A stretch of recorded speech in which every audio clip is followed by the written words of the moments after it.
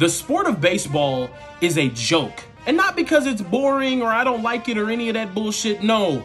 It's because it's 2023 and motherfuckers are still saying that Babe Ruth is the greatest baseball player of all time. We have a 6'5" Japanese man capable of running 20+ miles an hour, throwing a baseball 100 miles an hour, and hitting baseballs 490 fucking feet. Yeah, you wanna sit here and tell me a motherfucker that didn't face a single Dominican his entire career is better? The slider as a pitch didn't even exist when Babe Ruth was playing baseball.